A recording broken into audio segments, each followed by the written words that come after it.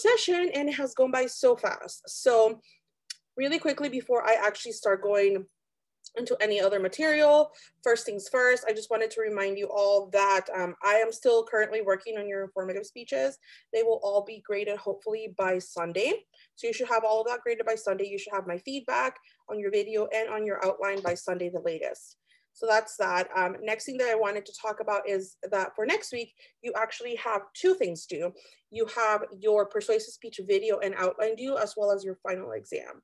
So next Friday at 11:59 p.m., it is the last time that you can submit your assignments for the semester. After that, I will be working on grades. Hopefully your grades will be submitted the latest by the following Wednesday, which I believe the following Wednesday is the 16th. So I will have your grades done the latest by the 16th. As you all know, we do, for those of you who are enrolled in summer session does begin on the 21st. So I just wanted to get things, you know, rolling quickly so that by the time that we start our summer session, you have everything done.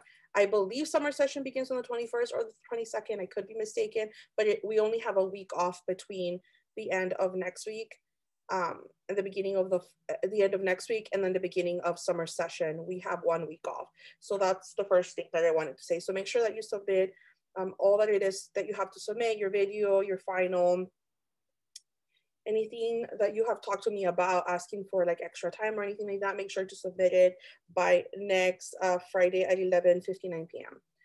Okay, so next thing that I wanted to talk about is I wanted to talk about just really quickly, kind of like go over your persuasive speech. You have been reading this week about the persuasive speech. You know what persuasion is, what is expected of you and all that. But I quickly wanted to go over the outline template that you will be using for this particular speech, as well as the rubrics that I will be using to grade your speech for the following week. So really quickly, let me share the screen with you all.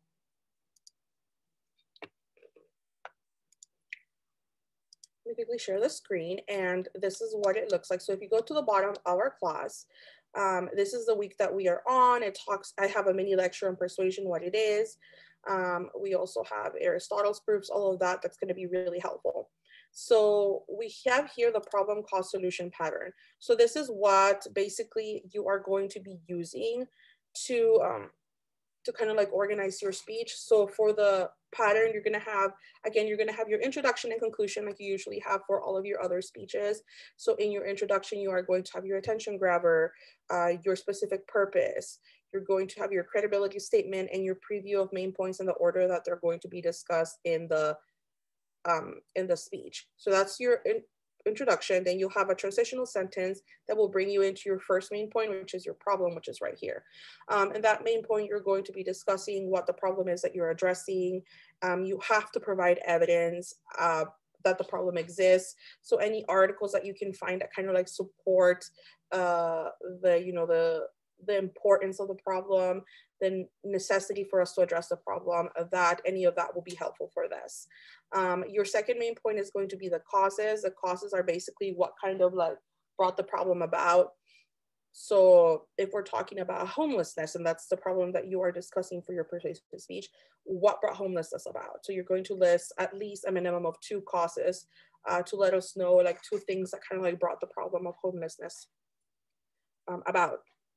Lastly, your third main point is going to be your solution. In your third main point, you're going to offer a solution that kind of like would solve the problem. You can choose a solution that you have found in your research, or you can come up with your own solution. Regardless of what whether you choose to do your own solution or you decide to use a solution that you have previously found, you have to find some type of like research or sources that back up the idea that that solution is possible. And if you're making up your own solution, but you're basing it off of something else that you have seen has worked for another problem, you can use that source backing up the support, or backing up the fact that the solution that you're providing is possible. So this is what it's going to be looking at. Again, like I said, your introduction and your conclusion are going to remain exactly the same. You only will have 3 main points for your speech, and those 3 main points are going to be number 1, problem, number 2, causes, and number 3, solutions. You only have 3 main points besides the introduction and the conclusion. Now, if all of you are wondering, well, this seems like a little confusing, how am I going to put this together? Well, I have hooked it up for you. So I have provided you with a template of your problem cause solution. So it looks very similar to the previous speeches, to the other outline that I have provided you for previous speeches. But this one kind of like details the 3 main points that you need: the body of the statement of the problem, which is your first main point, the second main point, the causes, and the third main point, the solution and what you need to answer here. So as you can see, I have been very detailed as to what questions I need you to answer in which one of the main points. So in the first main point, I need you to answer that the problem exists, that the problem is significant, that the problem is harmful. Again, it's divided into 3 subpoints, but you don't necessarily have to divide it up like that. You can answer it in a couple of subpoints, in 1 subpoint, and then offer support. The key fact of this is that anytime that you are offering an argument or you are trying to persuade someone or prove a point, you always have to have evidence that's credible that backs it up. So you don't have to have like divide it up like this and provide a piece of evidence after every single one. These are just the questions that I want you to answer within that first main point. Then you're going to have a transitional sentence, and then you're going to look at the causes of the problem, which is your second main point. So in the causes of the problem, it says here that you can go up to 3 causes. I just need you a minimum of 2. You have to have at least 2. If you want to have more, that is ultimately up to you and the time that you have for your speech.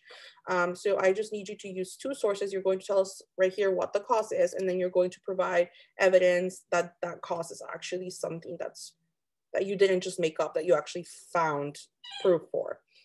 Lastly, you're going to do transitional sentence, and in your third main point, you're going to tell us how the solution will work. So basically, you tell us what the solution is,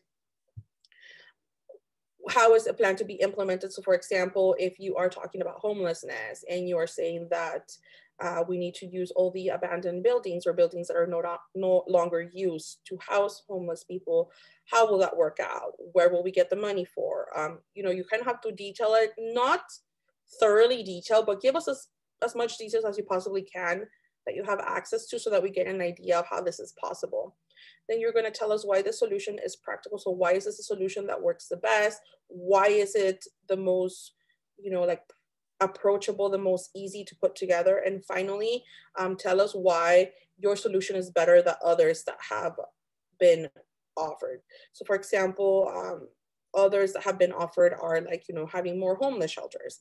Why is that solution not something that you support? Why do you support your solution? You're going to kind of like mention why the other solution hasn't worked and why yours will work better. So as you can see, this template is available for you all. So in case you are confused as to how to organize your speech, you should be able to find that template. You should be able to find it under next week's module, which is week 8. So here you have like the submission for your assignment and your video. You have the template, and I have also provided you with a sample from a previous student that I had. We can quickly look at that. But I did have a student who did a speech. Give me 1 second. I have no idea what's going on. I had a student who did her speech on homelessness, and I believe this is the sample that I have provided for you all, but that was a very well done speech. So I would highly recommend you looking at the outline and getting like a good idea of what it is. No, this is not the homeless one. This is about obesity, which again, it's still a pretty good speech. I mean, it's not super perfect or anything like that, but it is a good speech that will allow you to get a good idea. So let me quickly share the screen with you all so I can show you what that looks like. So this is a speech. It's the one that talks about obesity. Basically, the student did a really good job at dividing all the points up, kind of like explaining the causes, the solution, and all of that. My only warning in regards to this outline is just make sure that you have your sources cited and that you have your work cited. The student forgot to submit her work cited in a complete packet, so she did offer it to me afterwards through an email. But make sure that you put your in-text citations and your work cited within one document. Now, the last thing that I wanted to quickly talk to you all about before I let you go is 3 things. I wanted to talk about the rubrics, and then finally, I wanted to talk about the final exam study guide. Let's get to the rubrics first, and then we can talk about the final exam study guide. So let's go to rubrics, and let me show you how I'm going to be grading your persuasive speech. Obviously, your persuasive speech is a little bit, has way more points than your previous speeches. And this is kind of like the culminating project for the class. So I'm obviously going to be grading it a little bit harsher because you have already had practice through multiple speeches in this class. And this is kind of like you showing me the best that you can do. So let's check the delivery rubric first. So this is like your video. This is what I'm going to be looking at. So for the first thing that I'm going to be looking at is the introduction. So basically just having the parts of the introduction, the attention grabber, the credibility statement, the preview of main points, the introduction of the topic or your specific purpose. So I'm going to be looking for all of that. The second, that's worth 20 points. The second thing that I'm going to be looking at is for your body paragraphs, making sure that you have clear main points, that you have your problem, cause, solution, that you do have transitions in between your 3 main points. Also that you have oral citations. So like in the previous speech, you had to cite 2 sources orally and there had to be 2 different sources, right? So for this speech, you have to cite 3 different sources orally. So 3 of the sources that you include in your works cited, or 3 of the sources that you're using to back up your arguments, you have to cite them orally in your speech. So that's that. Next thing that I'm going to be looking, that's worth 30 points. Your conclusion is worth 20 points. I want you to review that you talked about, the main points, the topic, and then end up with a call to action. So when I talk to you all, when we were talking about introduction and conclusions, we talk about this idea of a call to action.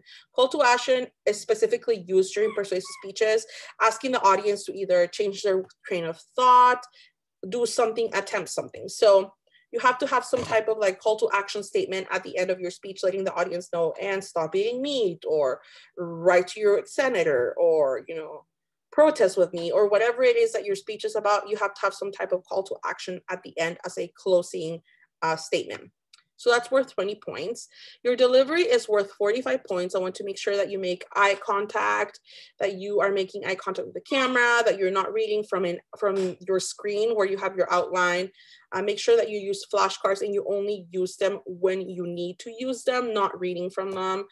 Make sure that you are filming yourself standing up, that I can see your gestures, that I can see you moving around a little bit, that you speak at a normal rate and volume. So if in the past you have gotten comments from me that I can't hear you, try to work on the volume. Like I've said before, record yourself, put your phone at the end of the room, record yourself, and then play it back to see if it's loud enough to be heard.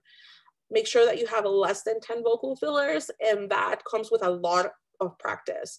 So make sure you have less than 10 vocal fillers. And for your speech time limit, this speech is between 5 to 6 minutes.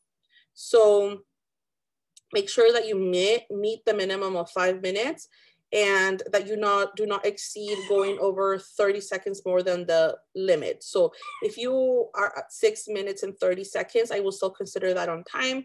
If you do go over that 6 minute and 30 second mark, I will consider that, I will dock points off for being way over time. Your delivery is worth 45 points. The next thing that I will be grading is your overall effectiveness. Overall effectiveness is another way of me saying how well did you use the speech pattern? Did you follow the problem cause solution pattern? Meaning, did you have a well-established problem? Did you offer at least 2 causes? Did you explain your solution and how it will work and why it is better than other solutions? So practically, if you follow the samples and the outlines that I and the template and the sample that I have provided for you, you should be able to hit all of those points for overall effectiveness. That is 15 points. Last thing that I will be grading for the speech is your visual aid. For the first time in the semester, I will be actually grading your visual aid and how well you use it. So make sure that you have a visual aid. Remember, like, try to keep it to a non-technological visual aid. I promise you it is much easier to have either a prop, a picture, or a poster just for the whole online process situation. If we were in a classroom, I will be more than happy to let you use PowerPoint in the classroom. It will be much easier to do so. But since we're in an online environment, it is way, way, way easier to use some type of prop, poster, printout as a visual aid. So make sure that you have your visual aid, that you use it throughout your speech, that you refer to it, that you mention it, that you embed it in your speech somehow. Make sure that your visual aid is not just standing there or just sitting there, because that's going to hinder your speech rather than helping it. And that's going to be worth 15 points. So your entire persuasive speech delivery is worth 145 points, the most amount of points that I have assigned for any assignment in this semester. So make sure that you put your very best, that you rehearse, that you put the most amount of work in this speech. Next thing that I'm going to do is I'm just going to go over the outline rubric. The outline rubric is pretty standard. It's similar to how I've been grading your past outlines. So basically for the format, it's out of 30 points. I want to make sure that your outline is in Roman numeral format, that it contains transitions, that it contains a general and specific purpose, and that it has like a really creative title. That's worth 30 points. For the sources, I'm going to be looking at that your outline contains a works cited, that your works cited is in MLA format, that you have in-text citations for the 3 required sources that you have to orally cite. And all of that is adding up to a total of 55 points. So that's how I'm going to be grading your persuasive speech outline. Now, the last thing that I wanted to cover today is I wanted to quickly go over the final exam study guide. As I said at the beginning of our live Zoom session, next week you have your persuasive speech outline and delivery due, as well as your final exam. So let me quickly go over the final exam study guide. So again, kind of like the same way in the midterm, if it's not in the final exam study guide, it's not going to be in the midterm. And I have detailed it here, what it is that you need to be looking at. So for your final exam study guide, what we're going to be doing is like, our exam is non-cumulative, meaning that it's not something that we are going to be like reading from the very beginning and I'm going to be testing you from the very beginning. Not at all. It's going to be more so like what wasn't covered on the midterm is what's going to be covered on the final. So you'll have 25 questions. Each question is worth 2 points. It will be true or false or multiple choice, kind of like how it was in the midterm. And I have detailed the chapters here that I will be looking at. So the chapters that I'm going to be looking at our first chapter 16 through 20.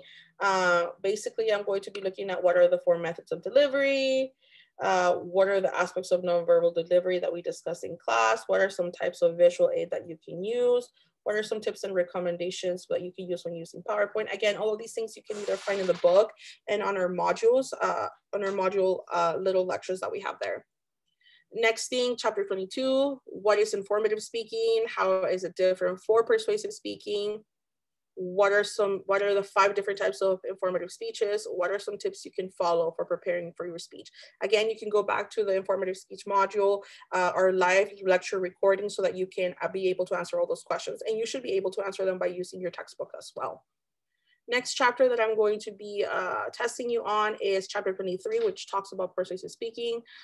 So we're going to be looking at what is a persuasive speech, what are the classical persuasive appeals, be able to give examples. What is Maslow's hierarchy of needs? How does it help in persuasive speaking? So again, all of those are in the module as well as in the textbook. And the final chapter that I'm going to be testing you on is chapter 24. What is an argument? What are its parts? What are the 3 types of claims that can be argued? And what are some of the fallacies that we can see in persuasive speaking? Again, all of this, I kind of covered a little bit of it on our live lecture from last week. And some of them are, some of those questions are also, I just solely on the textbook and in our little like modules. So make sure that you are looking at your module, your notes, my live lecture recording, so that you are able to look back, take notes, and prepare for the exam. Again, if the question is not on this exam, this study guide for the exam is not going to be on the exam. So just study the study guide, fill it out, print it out, write it down, do what you have to do, and you should be able to do well on the exam. And again, those are the last things that we have to do. So the last things that you have to submit are, besides the things that are due for this week, the last things that you have to submit are the things that are due this week, which are your discussion post 9 and 10, and quiz number 5 is what's due this week. And next week, we have our persuasive speech video presentation, your outline, and your final exam.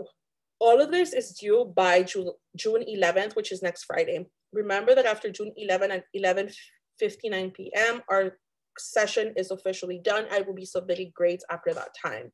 So if you have any questions, please reach out to me way before June 11th at 11:59 p.m.